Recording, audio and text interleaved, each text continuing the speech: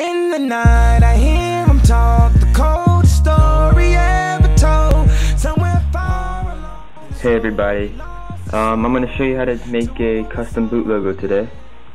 And that is, when you start it up, you can change the screen. Instead of a regular Apple, it can be whatever picture you want. As in this case, I wanted the Windows Vista, the little Vista artwork here, and that's just because I like the Windows theme. But you can have anything you like, and all you need is have your iPod Touch jailbroken, and you need a software from Cydia called LogoMe, and you also need your computer and the image that you want to put on your iPod. So we'll wait a little bit for this thing to turn on.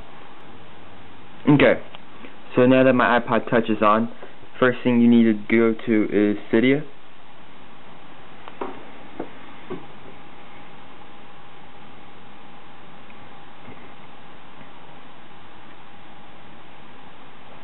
Give it some time to load. My iPod's kind of slow, but I guess it's because I've been using it for so long. Okay, here's Cydia. Just give it some time to, download the source. And once you're in here, you need to look for a program called LogoMe. So you can just go over to the search, and then in the top, type in LogoMe. It's all one word. There it is.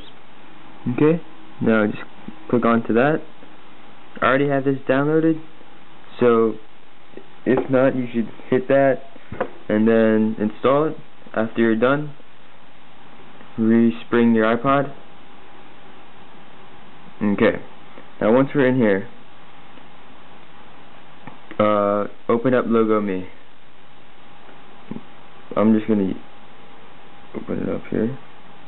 LogoMe. Okay. Once it opens up, now it says welcome to the preview edition, and first you need to download parts of the unmodified firmware from Apple so that they can be reflashed. Okay, whatever that means. Alright, now on the bottom here, it says, let's see if my camera can see it's what it says. It's out of focus. But anyway, there's 3 parts down here. 1, 2, 3. Click on the magnifying glass that says select logo. Alright. Now, here is where it says download from URL. Here's when you need to go to your computer and pick a picture that you would like to be on your iPod. Alright. And so a good website is sciphone.net. I will have the link in the description of the video, but it's sciphone.net.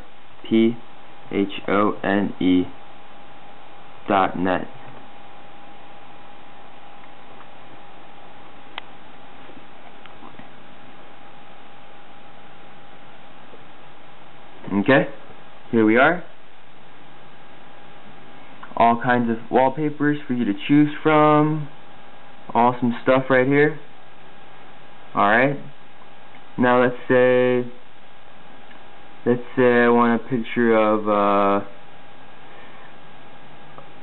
let's see what's good. Alright, on the side here they have wallpapers, and remember that these pictures that you choose, they have to be the exact size for the iPod Touch, which is 320 by 480 pixels.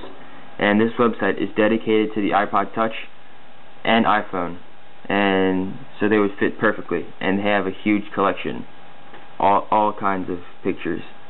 Alright, let's say I like that Apple picture right here. Click on that. Click on that again. Now here we are. Leather apple. Alright, this is the picture that I want. Now I'm going to right click on this image, and then I'm going to click on view image. Alright, so that it's by itself in the page, and make sure in the address bar. The very end is a .jpeg or a whatever, a picture file format. Make sure that's what it is. Now once you have that, here's what you do. You put that address into the your iPod Touch where it says download from URL. Put that whole thing in there, including the http:// whatever, and then siphone.net, and then all the way to the .jpg, and then click download. Click download. After that, click install logo, and then it should be good.